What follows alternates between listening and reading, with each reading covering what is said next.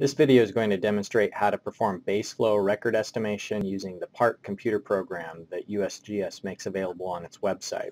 First step is to download the software from USGS. Here's the link, and you download the software. It is a self-extracting executable, and once you finish downloading it and open it, then you'll see that it's just going to pick some location to extract the files to. And you need to make note of where it extracts the files to, because it's not a program that actually installs itself and registers itself as software on the operating system. It just sort of unzips, and then it's a very simple DOS-based program that you have to manually execute. So I'm going to extract it to a folder that I'll call PART, and I'll unzip that. The next thing for me to do is get the data that I want to analyze, and you can go get the data from a variety of places. One of the easiest to use is the National Water Information System, and if you already know the site number, then you can type that in, or you can of course browse through the window and identify the site. Since I already know the location I want to do, I'll type that in, and it automatically zooms to the location. I click on the tag for it and access the data. What I need to download is the daily cubic discharge in cubic feet per second. And for this site, you see it goes from 1960 to 2012. So I'll click on that and select only the, oh, that's a little weird. Let me start over again. Let me try that again. I want the daily data, not daily statistics. I don't know why you get a different interface for the two, but this is what I'm familiar with. I'll select the discharge and deselect temperature and specific conductivity. You can see that the period of record for discharge is from 1960 to 2013. I just want that to be tab separated data, and I'll select that I would like it to begin in 1960 and go through August 1st of 1960 going through the present. Click on Go, and it'll prepare the text data. I'm going to right click, save as. I'm going to put it in that original PART folder that I created just now. Programs and sample data is where it needs to be, and I'm going to call this hogue.txt. One other thing I need to note about this site is I need to make sure that I make note of the drainage area, because I'm going to have to type that into another file separately. So 15.9 square miles. And let me go ahead and do that now. I'll go to the C PART folder, and it's programs and sample data where I put my information, and there's this text file called station, and I need to add the name of the file that I'm going to be executing and the drainage area. So this is hogue.txt.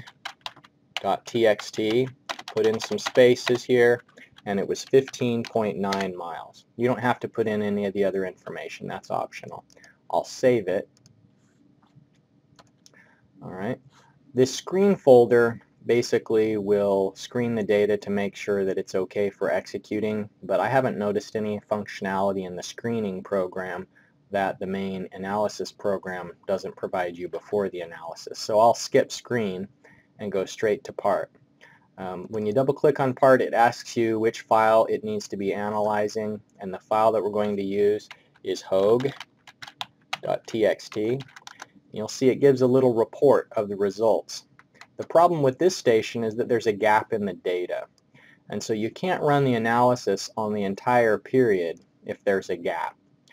So I can run it on the first period when there's data, and then the second period that there's data, or you can just run it on the period where there is data. You may be using this for a variety of different things.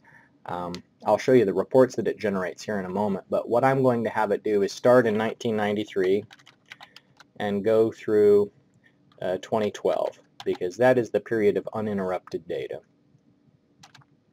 It says there's a break, and that's probably referring to this here. So let me just actually do 2011.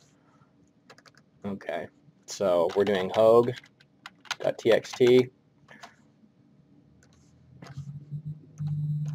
and the period of record I'm going to do is from 1993 through 2011. Alright, so now it's concluded everything. It gives me a little report. All this information is going to be repeated in the text files that it creates. But in the period, the overall average in terms of CFS, it's given me the mean base flow. Of course, that's going to vary seasonally, and every month there's going to be a variation. Also, it expresses it in terms of a depth, inches per year. Because it knows the area, it can convert a flow rate into a depth. And that's often useful if you're comparing base flows to precipitation depths and evaporation depths and so on. So I'll terminate the program and then take a look at some of the files that it's created. If I want to have the summary here for the entire period of record, then it shows me that for the 15.9 square mile, the mean stream flow, it gives me the mean base flow, the percentage of the base flow relative to the mean stream flow on a quarterly basis. And so this is seasonal summaries. It's giving the stream flow in inches and then the base flow. So for example, in the winter of 1993, 10.17 inches of stream flow, and of that 4.97 was base flow. It gives the annual totals.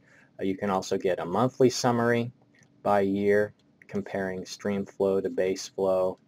And so this is a very useful program. It even gives you the daily record if you want to go all the way through that, comparing the base flow and the stream flow. But that's just a basic summary. The thing to keep in mind is that once you download the data, you have to make sure to update the watershed area in the station.txt.